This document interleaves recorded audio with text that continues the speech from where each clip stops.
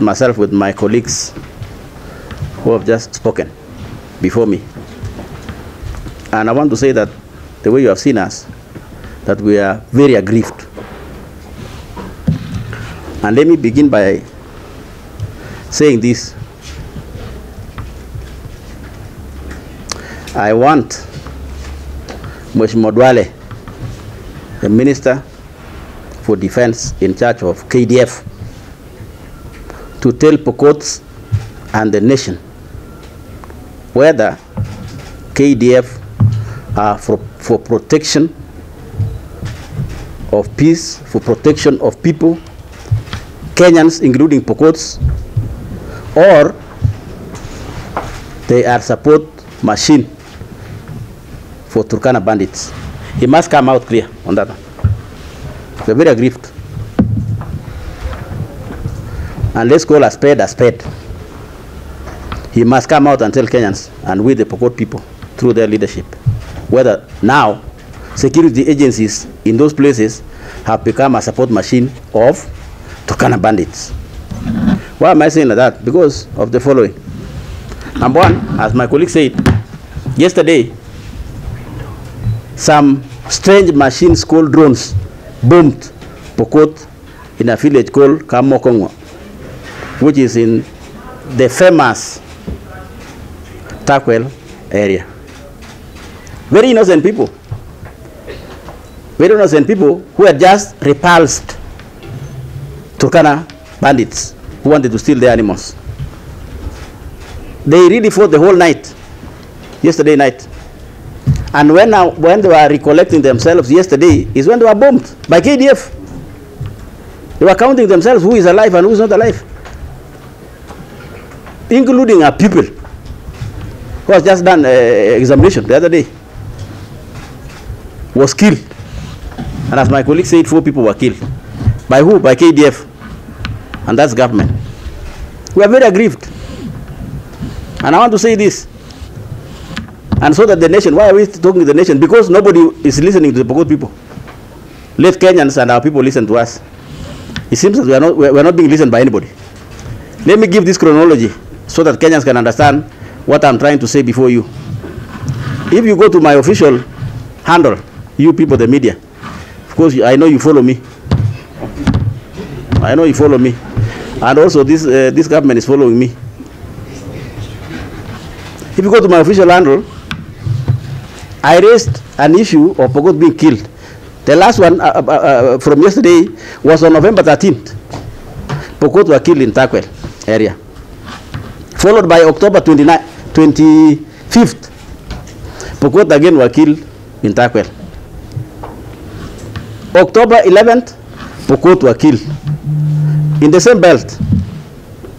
September 20th, Pokots again were killed by Turkana bandits in the same area, Takwel area. August 16th, Pokot were killed. August 1st, Pokot were killed. All these are on record. Haya mambo tumeripoti kwa serikali, they are aware, and out of all those incidences, hakuna moja serikali wamejaribu na kusaidia wa Pokot. Hakuna hata moja. These things are on record. The ministers I'm talking about, that is Honorable Duale and Honorable Kindiki, are aware. We have even talked with them. We have even shared with them guns which are being used by Turkana bandits. And these guns are KPR guns. I've shared with them. I've even sent them. And that is why we are saying they must now come out and tell us, okay, you know what? The security agencies have changed in Pokot and Turkana. They are Turkana support machine to eliminate Pokots. And we are suspecting that this is an orchestrated agenda by the Turkana people for land expansion. This is a land expansion project. This is a land expansion project. And if it is a land expansion project, then those ministers must come and tell us. We are aggrieved. We met the president himself. As my colleague Honorable Chakapong said, yes, all of us leadership here, we met the president. We raised the issue of discrimination against the Pokot on APR. Can you imagine? And the nation is hearing that NPR were given to Turkana, NPR were given to Elgeyo Marakwet, and even Samburu, leaving Pokot in Tiati, leaving Pokot in West Pokot. When you are giving this government guns to Samburu or Elgeyo Marakwet or Markwet or Turkana, are those toys? No. They were aimed at killing the Pokot people. We have raised these issues. The president took up the issue. Before us, he directed Honorable Kindiki to regularize that anomaly to give Pokot NPR. Up to today, 3 weeks, 1 month, nothing. And that's why I'm saying there is something. That's why we are talking. And I will tell the nation and the people who care to listen to us, we will not do press conferences forever and watch our people die. No. Yes.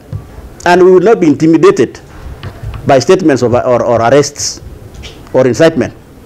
When we tukitetea watu wetu, sio kwamba we are inciting. We are saying the truth. I've given you those chronology of events. I know, maybe after this, some of us here will be saying, oh, you know, you incited people, or you record statement in Nakuru or in DCI. We are ready. Even if it's to record statement to protect our people, we are ready. Because we are elected by people, protect people. So who are we going to say? Have we talked in offices? Yes. Have we gone to these offices? Yes. Up to the president? Up to State House itself. Some of you saw my pictures with the president. Where was I? I know you people are circulating for your own reasons. And I know the reasons. Where were we? We were tearing our people. President giving direction to Honorable Kindiki in front of us that regularizing help Pokots. Nothing has happened. And some of us politically, we are political animals. We are thinking maybe some ministers are incompetent or they want the Pokot to be isolated from the president himself. They want Pokot to hate the president. Mimi nimeona hivyo. Hii ni mpango ya some ministers kufanya wa Pokot wachukiane na rais. This is a move that I'm seeing from incompetent ministers politically. And so what are I saying? This is my way forward. Number one, government must compensate, and particularly KDF must compensate the people who were killed yesterday. The 3 people must be compensated. 4 people who were killed yesterday must be compensated. That is number one. Number 2, we want to see seriousness of government. NPR 205 ambayo serikali wenyewe wamesema wamewapatia Wapokot 205. They have been vetted. And they say they have been vetted. Mheshimiwa Kindiki alisema kwa Senate, alisema kila mahali. Lakini inaishia makameras, vile mimi naona cameras hapa. Inaishia hapo. Mheshimiwa Kindiki kama hataki kusikia ya president, then tumesema na tunataka president pia asikie ya kwamba Mheshimiwa Kindiki anataka Wapokot wa hate Mheshimiwa Ruto president. Because why? What's going on? Na sisi tumesema you either give everybody KPR ama toa kila mtu NPR. Why should tubaki peke yetu? Sasa ime-advance, sio KPR tena, now ni KDF, inaua watu wetu. So where do we go? Watu wetu wanaenda wapi? So number 1, they must compensate the people. Number 2, NPR. Take it to NPR, we must be given. And we are asking you, the people of the media and the country. So where do Pokot go in an event where unapatia Turkana NPR kuwa wa Pokot, unapatia Markwet kuwa wa Pokot? So where do Pokot go? Kwani tuko na nchi nyingine? That is why we are saying. Number 3, when you wako hospitali, there are more than 20 people in hospital now, Kapenguria. And some of them are being taken to referral Eldoret. Government must pay. Hospitali ya hiyo watu lazima walipwe na serikali. Kwani serikali gani? Hii serikali yetu. Hii serikali yetu. Lakini kwani tunaongea kila siku? Hatuwezi kuongea kila siku. So ndio tunataka tuseme, tunaambia serikali yetu, mbali serikali ya Kenya. Tunaheshimiana, that is okay. Lakini mahali mambo imefika, and I will say this, we will not talk forever. We will not talk forever. We will not talk forever. It is true. Tumeongea kwa office, that's why tumekuja kwa media. After that, we will ask the Pokot to give us direction. Yes. And we will not be scared. We will not be intimidated. We will defend our people. So, before we reach there, government should take its role. Wale askari ya mwisho, wale askari waliua watoto wetu. Wale KDF waliua watoto wetu kwa sababu wanajulikana, hata kama ni drone. Lazima washikwe. By end of this week they should be in jail. Ndio tuone sasa serikali iko na inatujali sisi. What is happening? Tumeongea tangu tuwe elected more than 1 year ago. Patia sisi NPR. Tumelia kila mahali. NPR patia sisi. Tuko na shida. And I think, and I want to tell the government, those people who care to listen, Hii propaganda ya kusema kwamba Wapokot wako na bunduki mingi kuliko kila mtu ni uongo. Na hiyo ni mpango ya kumaliza watu wetu.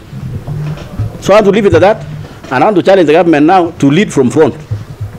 Lakini hatutaongea namna hii milele. No, we'll ask our people whether we are actually Kenyans. At the right time, we'll ask our people.